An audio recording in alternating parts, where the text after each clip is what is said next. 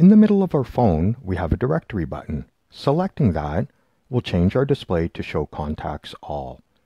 There is a cursor left and right on the display. This implies that we could scroll left or right into different subfolders of our directory. The directory is sorted by numbers first and then names. It's alphabetical. You can scroll down. If you're looking for somebody's name is further down in the alphabet, you can begin to type that on the dial pad. In this scenario, I'm going to look for somebody named Wayne. I will dial 9 on the dial pad, and that brings up two options. I want Wayne Lockhart. I can press Details, and his extension is 228, and he is a system user. I have the option to hit Call. Or I can return to the list and look for somebody else.